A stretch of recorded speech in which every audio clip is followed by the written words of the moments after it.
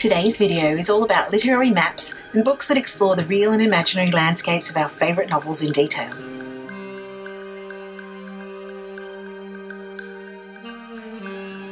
The first book I'd like to review is The Writer's Map, edited by Hugh Lewis-Jones. This is probably my favourite of all this type of book in my collection. It's a magnificent atlas of imaginary lands, a collection of essays by and about writers, and it's packed full of large, glorious, full-colour illustrations. The essays cover not only maps that appear in the books, but also writers' sketches, notes by map illustrators, and real-life locations that inspired them. The maps explored in this book range from adventure books to fantasy novels and even comics and nursery rhymes.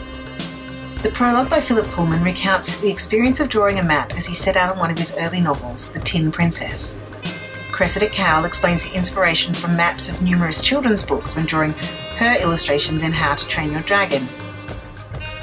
Mira Foremina recalls the creative challenge of drawing up the Marauder's map for the Harry Potter films. David Mitchell leads us to the Mappa Mundi by way of Cloud Atlas and his own sketch maps.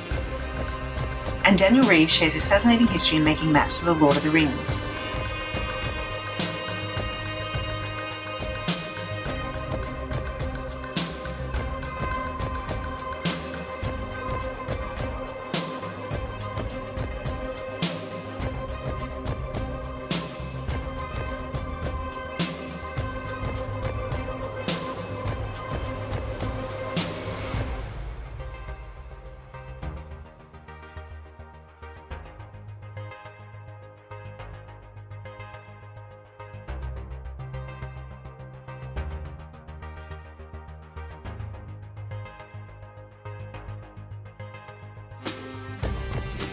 In contrast, Literary Landscapes, edited by John Sutherland, charts the real-life settings of classic fiction.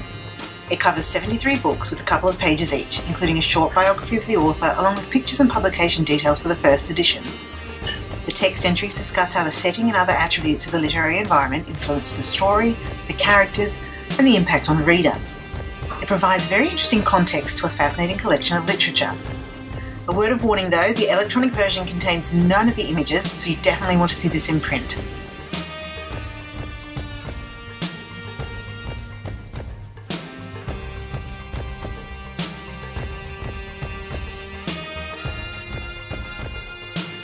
Also in series with the previous book is Literary Wonderlands, edited by Laura Miller, which does the same thing for fictional landscapes. Ranging from Beowulf to Murakami's IQ-84, the essays herein discuss the relevance of the writer's own life to the creation of their worlds, as well as exploring influences from contemporary events and philosophies on their work. The lovely covers for these two books are by the brilliant Jim Turney, by the way. His cover art always catches my eye along a bookshelf. Next we have a one-man artist affair called Plotted by Andrew deGraff and Daniel Harmon. This book is an eclectic copy offering landscape maps of literary classics that seek to create a sense of contour, sometimes literal and sometimes metaphorical. The maps range from tracing the movements of Odysseus around the Mediterranean, to the path walked by Hamlet through the rooms of Elsinore Castle, to the romantic journey of the characters in Pride and Prejudice.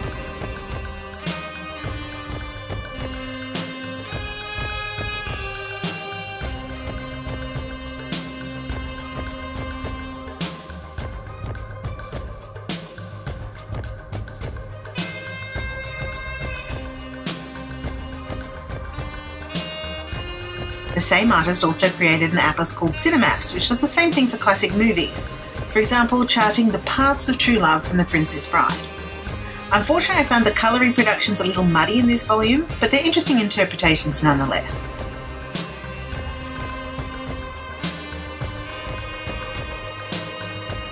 Honing in now on single locations, Tolkien, maker of Middle-earth, offers a fascinating look into the creative process of the man who famously once wrote, "I wisely started with a map and made the story fit."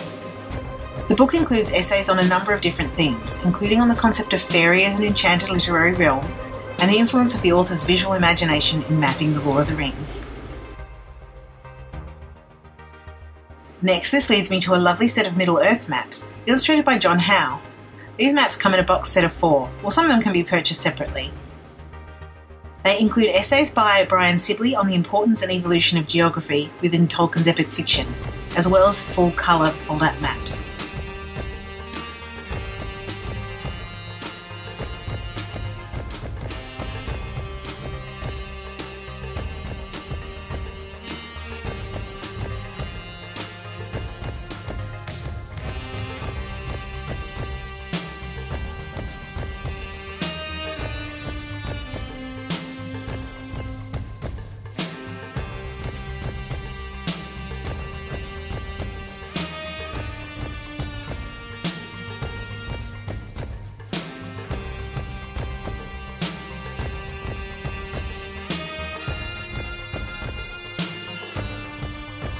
I actually have a few of these types of literary conceits in my library, meaning maps of fantastical places that have been created as though they're real places.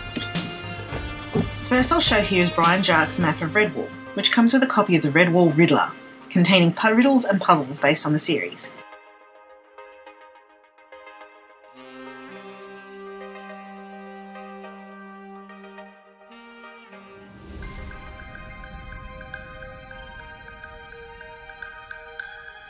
I also have a fun set of maps set in Terry Pratchett's Discworld, each accompanied by a booklet of information.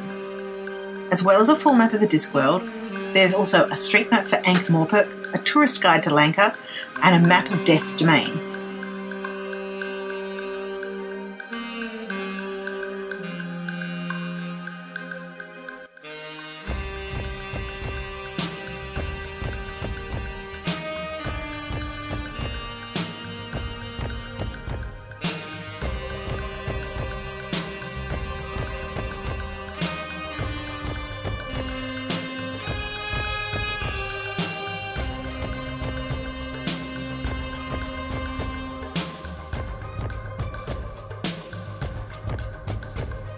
Also available is a huge street directory covering all the districts that comes with a pull-out map.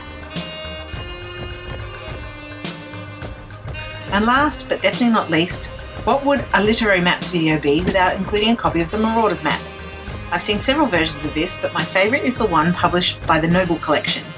Folded up, this is still a large map at 15.5 by 8 inches, but it unfolds out fully to 6 feet long.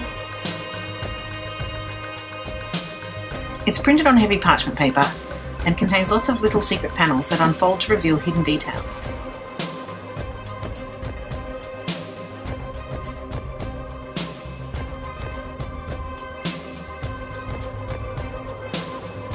Thanks for watching. Like, comment or subscribe, and join me next time for a YouTube game I'm working on where you can play along to guess the book from the map. Bye!